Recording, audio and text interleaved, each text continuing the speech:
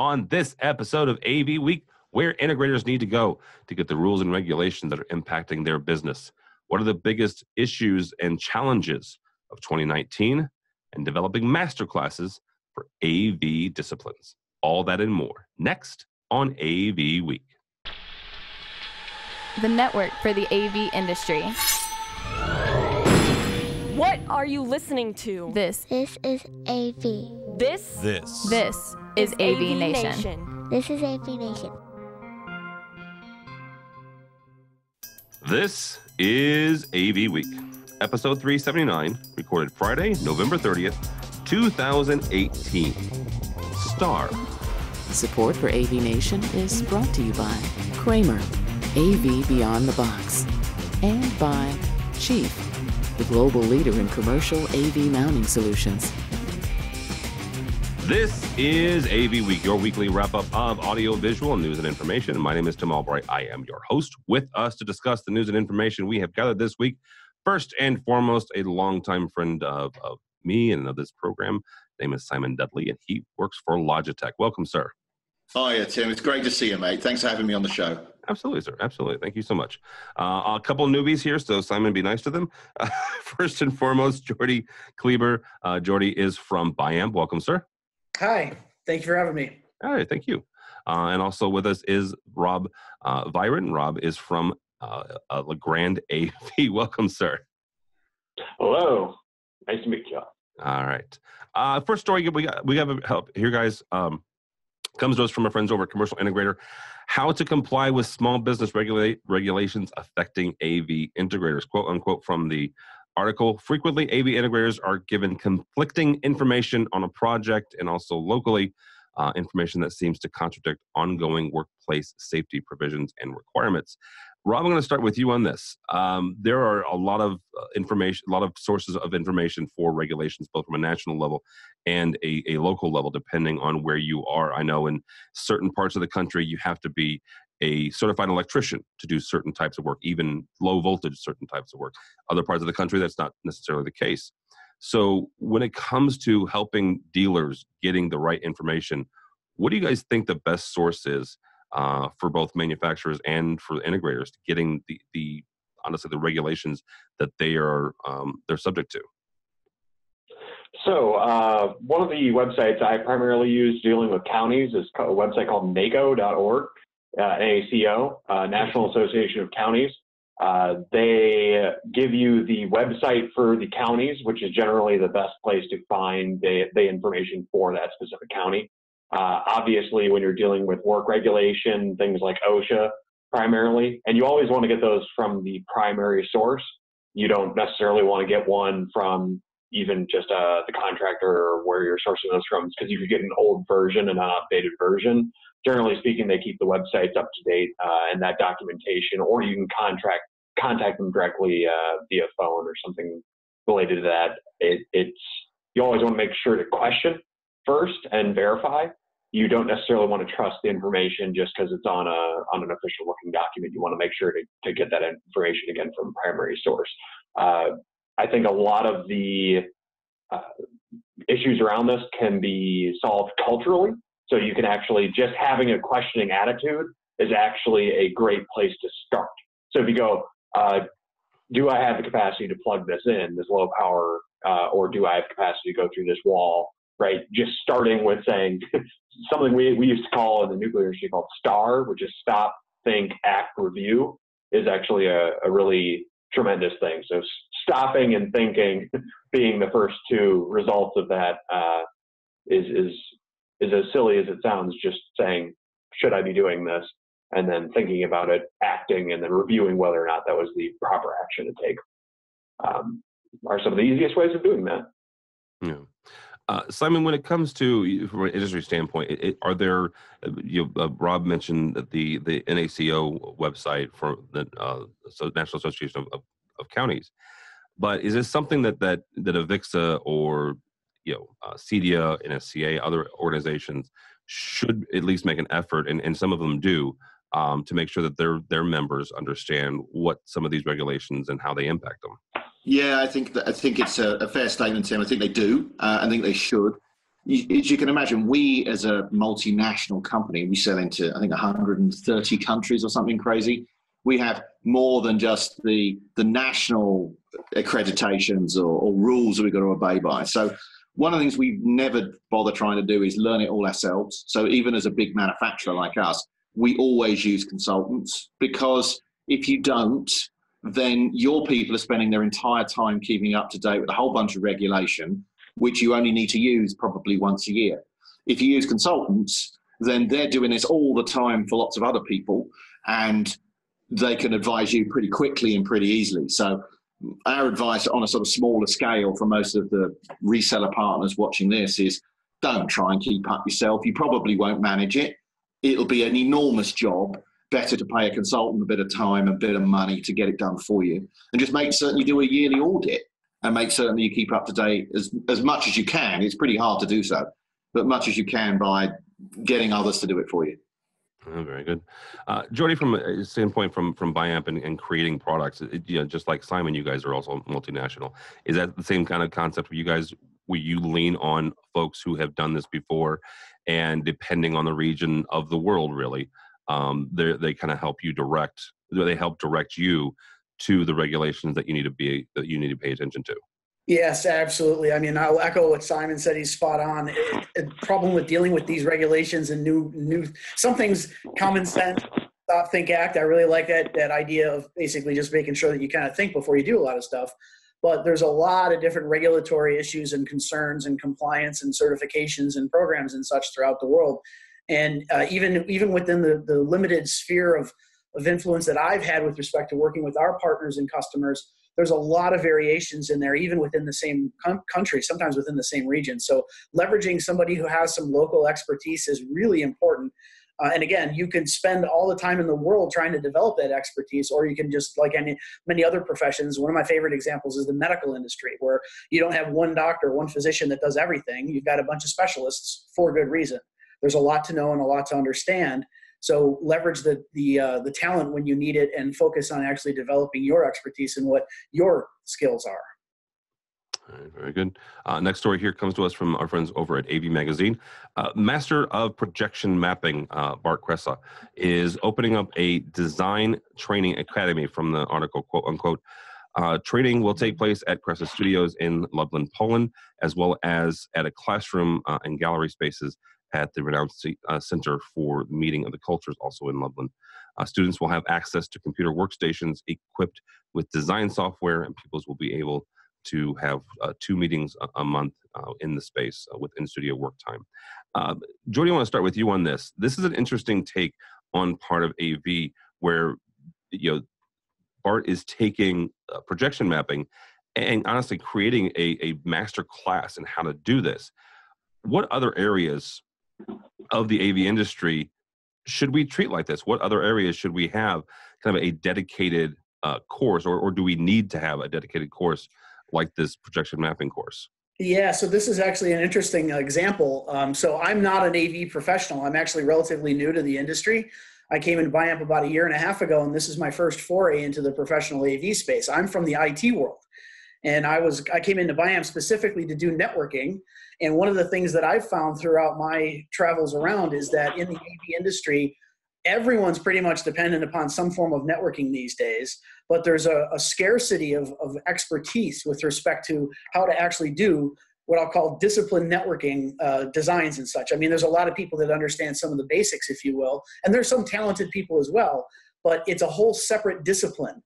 And one of the things I found myself tasked with quite a bit is actually just helping people demystify some of the pain points around how to build a network to support AV solutions.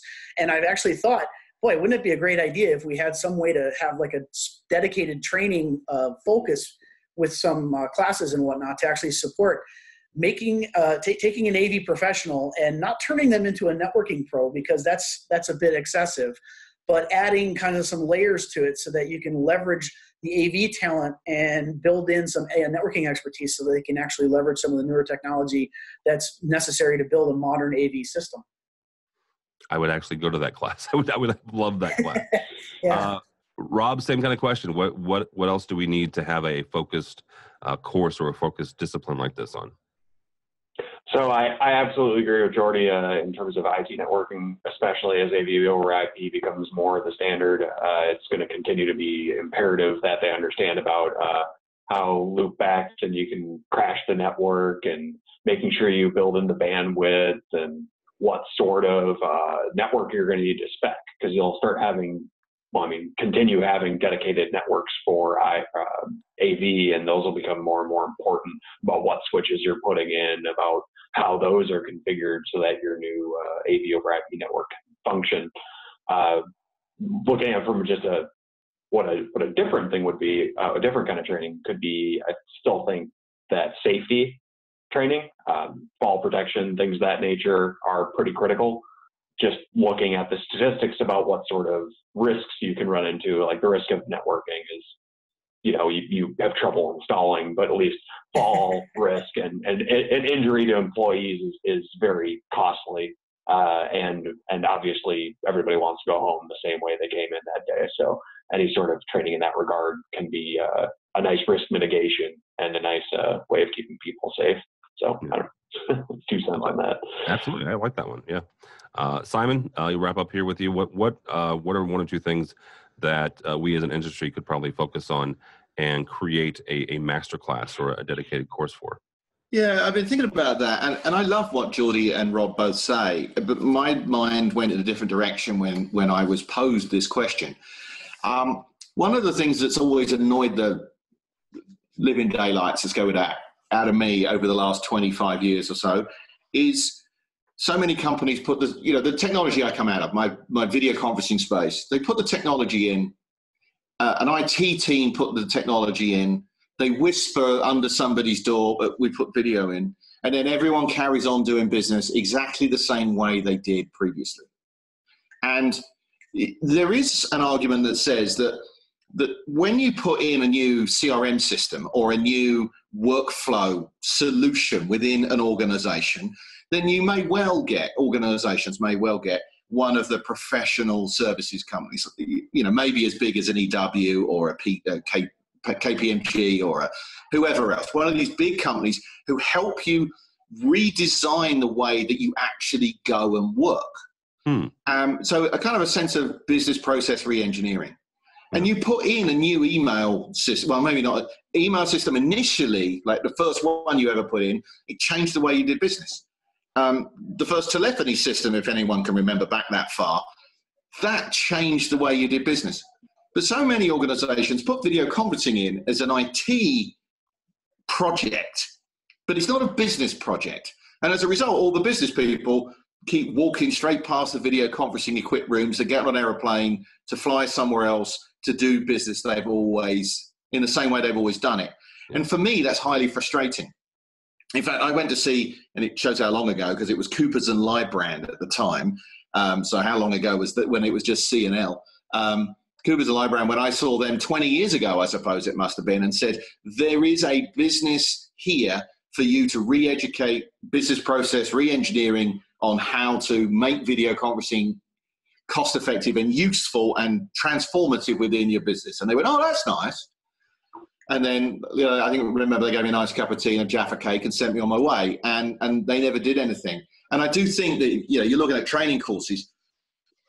We talk all the time about putting new technology in, but we don't talk about how putting that technology in could redefine how a business does business. Yeah. And to me, that seems a missed opportunity. Absolutely, it is. Absolutely, it is. Because you look at Avixa for the past year, actually past 2 or 3 years, has been beating the drum of experience, and that actually goes right into that. Where if folks don't know that this can change their work, if they don't know that it can change their experience in the office, then they won't use it. They won't utilize it, and then their experience is nil. Honestly. Well, it's part of the problem that IT is typically given a budget and told, go and do good things with your IT budget. And one of the things they do is video collab. And they put all this technology in, but they don't redefine how they do business as a result. A perfect example, I'll give you a great example, a little one. I worked with a big chocolate manufacturer in the UK years ago. And they had 3 offices. And each of their senior people would basically spend whole bunch of hours driving between the 3 offices. They're all 100 miles apart. And we put in video conferencing, and we put in a simple, if you want to travel request form was, fill in this form and you can travel. And the box just was put in 10 words or more, justify why you can't do this over video. And they all complained, oh, we can't do that. The reality is, if you put 10 words or more into that box, your travel was approved. So you could write the cat sat on the mat, and you would get your travel approved. You know what it did? Video conferencing took off because it forced people to go, oh, actually, maybe I'll think about using video. And it made a big difference. So I just think that's a very simple example, but I think companies don't understand how this technology can change the way they do business. Yeah, absolutely. That's a great story, because you're right. It forces people to realize, what do we have and how can we utilize it? All right, wrapping up here from our friends over at SCN and AV Network. They released their top 50 integrators, and in doing so, Megan Dutta actually interviewed a number of them and asked the biggest business challenge of 2018. So I'm going to take Megan's question and ask it to you, gentlemen. Here, Simon, we're going to start with you on this. When it comes to 2018, moving into 2019, we're recording this at the end of November, so folks are already starting to plan for next year. What are the biggest challenges we face as an AV industry going into 2019? I think there's 3. And they're probably not all equally weighted. So I'll say all 3, and then I'll give you a bit of color on each.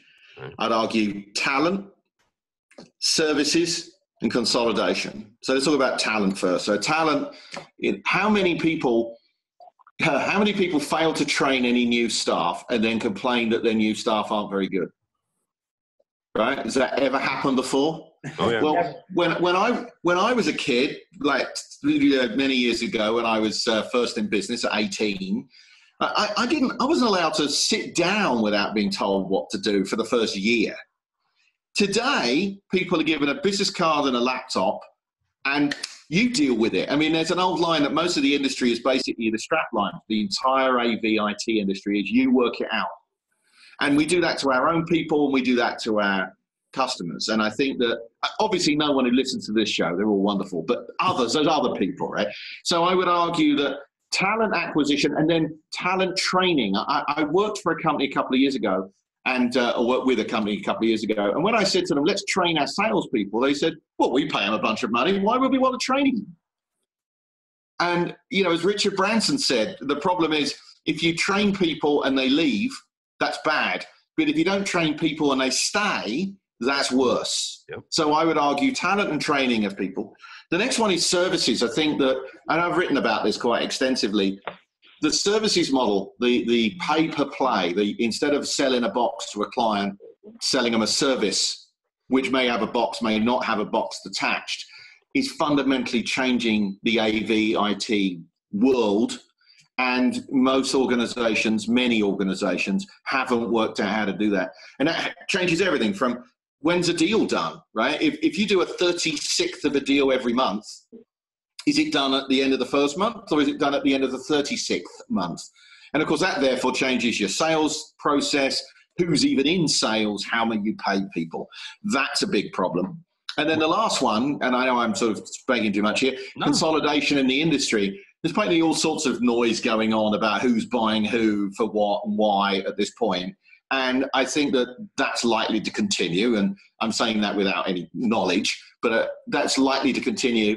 And so as for all the AV partners out there and their customers, you've got to be careful about who you're partnering with as a business, because who knows who's going to be belonging to whom within a year or so. Yeah. And I think that could be at least something to consider. Less important than talent, less important than services, but still consideration. Yeah, absolutely. The consolidation it will absolutely continue. And I don't know anything either, but you know, it just seems to be the way of the world now. So Rob, get your 2 cents on this. What are 2 or 3 things that are challenging us as an AV industry going into 2019? So yeah, I mean, absolutely, you hit the head on the nail there, Simon. I think along the same lines with that, revenue model changes, like you said, the services and the tightening margins are all sort of a consequence of the consolidation. You're starting to get a little bit more cookie cutter models with some of these things, and you really have to be challenged with how you can not necessarily play the margins game, but really find a way of driving higher value for your customers. And that sort of builds off of some of the training you guys were talking about earlier with the projection, being able to bring novel services, because more and more, like you said, they bundle in the stuff into the IT crowd, and it doesn't necessarily drive a lot of value. But finding ways to do novel and unique things or build business transformation, having some of those skills really allows you to drive higher value, which is always a lot more fun than trying to sell the same product or service for less. Is instead trying to find, how can I bring the customer more from less? So I think really with the consolidation, finding areas of differentiation, standing out as organizations, even with all the consolidation, and being able to deliver more as an industry, as opposed to just say, hey, we have this new widget. Because really, I think we're getting to the end of where, as a manufacturer myself, this camera has somehow this even better imager. Like, people are starting to squint and saying, is 4K really that much better than 1080p? Considering Zoom is going to limit us down to 720p anyway, right? I mean, you can't say that this 10% better imaging module is somehow this most fantastic change. You have to figure out better and better, more interesting experiences. And it becomes these softer items like solution selling or service selling, where still the central goal of making the experience better for the customer is not moving. It's always been that. It's just the ways in which we're doing that, it's becoming harder, and the world is becoming harder. But, you just got to get better. So how do we do that? And I think, again, that is reevaluating how we do training. We don't have cheap, talented labor out there. Welcome to the new world where, guess what? People are getting paid more, and they're expecting more, and people with the talent are going somewhere else, right? You need to build that talent, and people will stay as a result of that. So, yeah, absolutely. All right, Jordy. I know you've only been in our industry for a year or so, but still, give us 2 or 3 things that are going to be challenges next year. Yeah, no, so I think you've assembled quite a hive mind here. So I agree with what Simon and Rob have said about their challenges. In fact, I'm just going to add a little bit of color from my perspective. So we're kind of orbiting around this idea of talent. So talent management, in the sense of how can we find the people that we need, and how can we keep the people trained that we need. And training is a big component of that. I think that there's two angles to that. The first is training our people for new things. Like Rob was just talking about new experiences, and how there are other industries that are literally setting the bar in terms of expectations for what their experiences are like. So I come from the cloud computing industry, and the same pressures are there. So it's not just about putting a video on a screen or putting audio out of a speaker these days. It's about making it very easy to consume as well. So how do we manage that mix of simultaneously doing a solutions approach and meeting the needs and expectations of our customers, while also managing our own talent pool? And the article that you mentioned had several quotes from several people. I found some of them were very good. One of them mentioned kissing a lot of frogs in order to find the appropriate level of talent. And there was another discussion about how the AV industry itself seems to be a little bit of a hidden gem. And I think that that's very true. I had no idea until I joined the industry what the breadth and depth of what it was. I mean, I always knew about what AV was, but I didn't understand how it operated and what kind of opportunities were in that.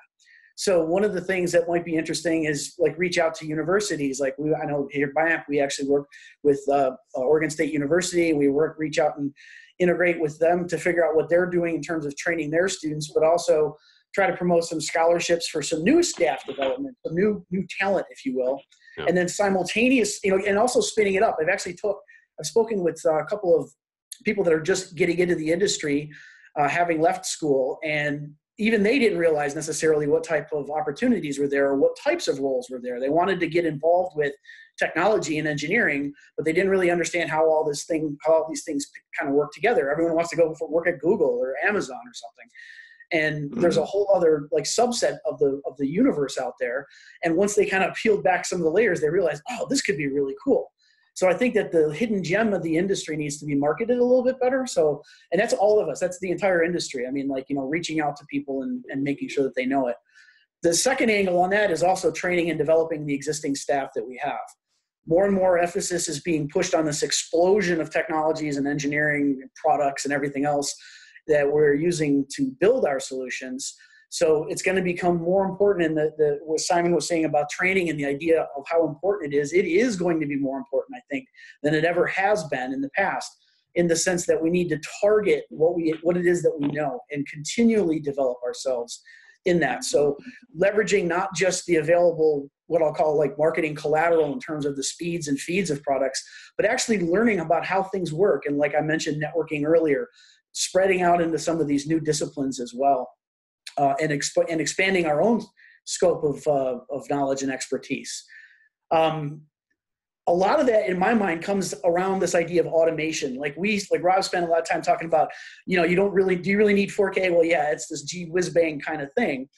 But in order to support some of these newer technologies, we got to also move away from doing a lot of the manual labor that we've done in the past and leverage some technologies and features that are specifically designed to not only provide things like A and V, but actually do it easier. So what can the new pieces of technology that we're leveraging do to automate our tasks and make it easier for us to not only design and build the solution, but actually manage the life cycle. And this is my final point, which is integration with the IT side of the house. I'm a networking guy, obviously, and more as we develop a dependence on this networking component, we tend to focus on the initial aspect of it in the AV space. We design it, we make sure that it operates, and then we push it over the wall and let somebody else in the IT staff actually manage it, without necessarily giving them all the tools that they need to do so. So in the IT space, there's a lot of tools and technologies and frameworks that have historically been around to help you monitor an existing infrastructure, seeing when something goes wrong, and manage it throughout its entire life cycle. And so I think that secondary angle, not just about the initial design and spec of what it is that's capable of doing from an AV perspective, but also how can we actually manage the life cycle cradle to grave. And that level of focus, I think, is going to become more important, especially as customers become more focused on this idea of the experience, not just in terms of how do I use it, but how do I actually manage it and maintain it throughout its life cycle. I mean, it's something to think about, right? I would argue that one of the things that few people do in industry, few people do in their lives, is that they finish school, whatever school means to them, whether that's high school, undergrad, postgrad, and then they think that their life's about doing things, not about learning things. And I'm reading a book at the moment called The Half-Life of Facts by Samuel Arbesman. I actually have spoken to him, but I'm not entirely certain how to pronounce his name. But you can look it up, Half-Life of Facts. And he says, and I think he's right, that basically half of everything you know is not true every 7 years, right? And it's not true because the facts have changed over time. And I talked about this quite extensively in another form. He rather nicely uses this half-life of facts concept. So all these folks who are, I know all the answers, I've been doing it 25 years. Well, the trouble is, and I'm, by the way, one of those people, the trouble is most of what I know isn't true anymore. Right. And I think that if we don't constantly reinvent ourselves as individuals and as organizations, we're going to get caught by that stuff, which probably loops back to all the other things we've talked about today. Well, yeah. And honestly, not to blow smoke, in Simon's directions, your book actually talked about that as well. You've got to rethink how you're doing things, every so often. Just because you've always done it this way does not necessarily make it right. So. I'm going to give you guys my three, and some of them are into yours, and you can tell me I'm wrong, and then we'll all go home. Mergers and acquisitions, absolutely, for a various number of reasons, both from a supply side as well as who you're doing business with. The job market in general, currently the job market, at least in the States, is sitting at 4%. That makes it really, really difficult to find talent, which actually kind of goes into all what you guys were talking about. And the last one, and all three of you are manufacturers, and you can tell me I'm wrong. The overarching global economic situation, I'll put it that way. Yes, I live in the States, and yes, we can all have different opinions about who our president is and certain things that he does, but there are taxes and tariffs that are going back and forth through different countries, and these are going to start hitting the AV industry if they haven't already started doing so. So however you feel about it from a political standpoint, right now, you starting in 2019, there are some folks that we're gonna start feeling some pinch from that. So those are my three. So you can write to me and tell me I'm wrong. So all right, guys, thank you so much for joining us, Mr. Simon Dudley. Always a pleasure, sir. How do people find you and or Logitech? The best, well, Logitech.com, not really surprisingly, at Simon Dudley from my Twitter, and of course, I'm pretty ubiquitous on LinkedIn, so find me on all of those, and thanks for the feedback. Absolutely. Also with us, Rob Byron. Rob is from Legrand. Thank you, sir, for joining us. How do people find you and or Legrand AV? I'd say LinkedIn for myself, and Legrand AV, you just got to Google that one, or legrandav.com. Very good. Jordy Kleber from Biamp. Thank you, sir. How do people find you or Biamp? Best bet is to find Biamp is just Biamp.com. We've got a fairly decent website there. I'm available on LinkedIn or via email at jordy.kleber@Biamp.com. All right, very good. My name is Tim Albright. Don't follow me on the Twitters, but go by the website if you would, please. AVNation.tv. AVNation. I'm there. Just I talk about the Bears a lot right now because they're still doing well. For those of you outside the U.S., it's the Chicago Bears American football team. But go by the website AVNation.tv. AVNation.tv. You'll find this program and a host of others, including our weekly residential program that talks about the residential side of the AV industry, also our State of Control show, our social show, and so many others. Also, while you're there, check out our supporters section. These are the folks who support us financially, help us bring you AV Week and Resi Week and ISC, honestly, in about 2 months. And actually, Milestone and not Milestone, Legrand AV, and also Biamp for 2 of those. So we thank them for their support. So check all that out and more at avnation.tv. AVNation.tv. Thanks so much for listening. Thank you so much for watching. That's all the time we have for AV Week.